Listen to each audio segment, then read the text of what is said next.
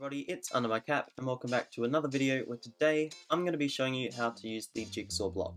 Now in the past I have done a video and it went very well, so I'm very happy, except I just want to, redo it in an updated format and also show you how to use each individual thing properly this time, so how to use the target pool, name, target name and also the turns too.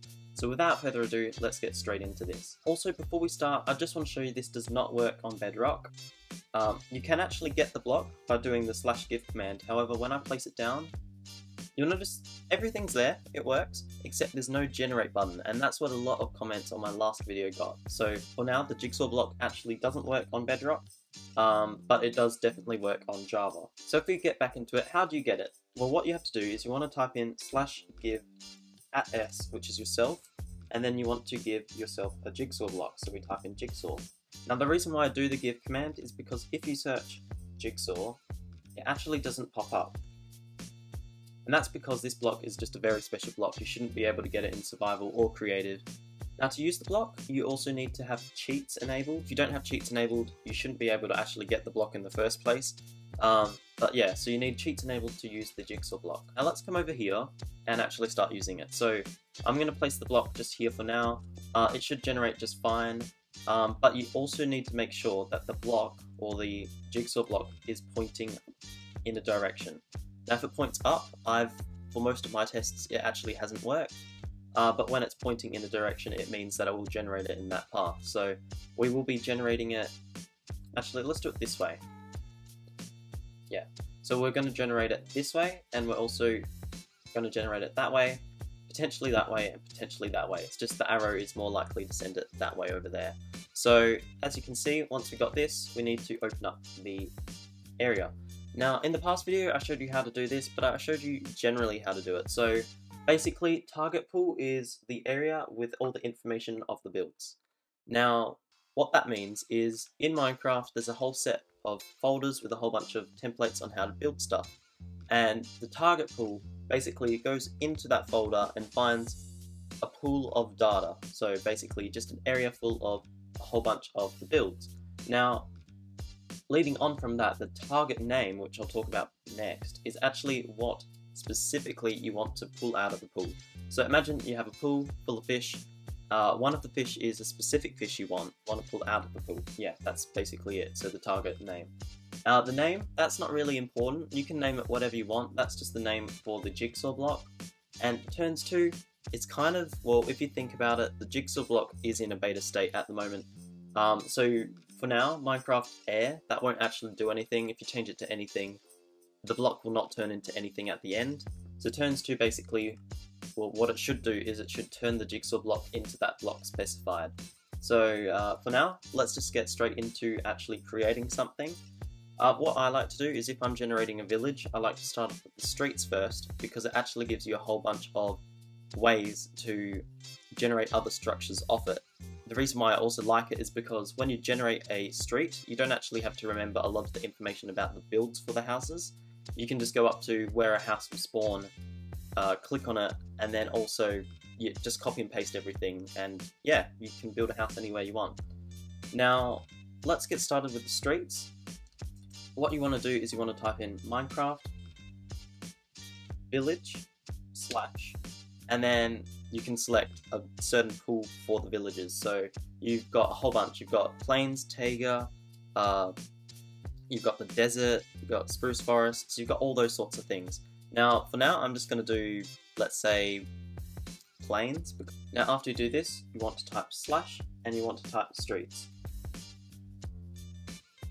Now, so basically what we have just typed in, just to make it more clear, is we've asked Minecraft to search for a village, and inside the villages folder, or plains, so the specific village, and then we also want to look in the plains folder for specific streets, which Mojang have set up and all those sorts of things.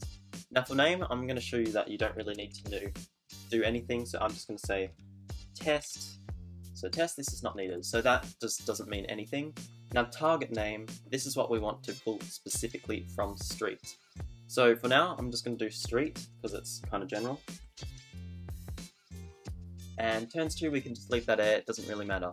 Now these things down the bottom actually do a lot. So before I mentioned that there's no generate button in the Bedrock version, and the generate button is actually the most important part, because without that you can't generate any of the roads or anything. Now if we go to here, the levels, this is basically just levels of customization, so, or intensities. So level 1, it's kind of just like a small road. Level 2, you're getting bigger, and then all the way up to 7, that's just a gigantic area. So for now, let's just do 3 because I think 7 might be a bit too big for now. And let's hit generate. Make sure you spell village, plains and streets all in this order, because for some reason before I didn't have it incorrectly. Now you'll notice when you actually submit it or generate, the name of it automatically changes to street. And you can also see that this thing pops up, and I don't know why, but yeah, you can see that it's done its thing. Now you'll notice that it has actually generated its street in this area, and yeah, it's a bit buggy at the moment, but you can see that it's, you know, generated what it's supposed to do. Now at this stage you can actually choose the buildings you want to place in this area. So it's kind of like one of those city building games where you get to build whatever you want. So as you can see, when I come up to these blocks here, with these little arrows and these little spots here, these are actually houses and decorations. So if I go to, let's say, a clear area over here, you can see that when I click on this, it has its houses thing. So basically, if you wanted to build a house, you type in village/plains/houses, type in building entrance, and then do all of this. So let's do a level 3, hit generate, and you'll notice it's generated a village house, which is just, yeah, this is really cool. Now if we go in, sometimes leaves will stay in it because it's a structure void if you build it in a tree, but most of the time it works fine. And over here, we've got some decorations here, and you can just build a whole bunch more houses. So you can see we've got the streets here, showing that the street's still going along. We can go over here, we can actually build another house, so you can see it's the same type of house description. Let's change it to a level 7 and hit generate. Now you'll see that different buildings do different things, so it's considered a house, but some of them might not be houses. So as you can see, this bit here definitely wasn't a house. It's really cool, and you've got little other decorations. You've got these things which might work. Yeah, that one worked. Okay, that's good. Yeah, so it's kind of like, you know, building your little area. Wow, the rain's a great way to end the video. I love the rain. But yeah, that's it. So if you did enjoy this video, don't forget to leave a like and subscribe to my channel. I like to make a whole bunch of content about tutorials and command tutorials. They're very fun to do. And yeah, I really like that stuff. You can support me in the description as well if you like. Also, don't forget to comment what you want me to do next. I'm so sorry, there's a few comments at the moment, they're just not getting through. I'm pretty sure if you respond to someone, they don't come through, so make sure to just respond. And yeah, I also stream live on Twitch at the moment, so if you want to follow me there, I do have a little link in the description below.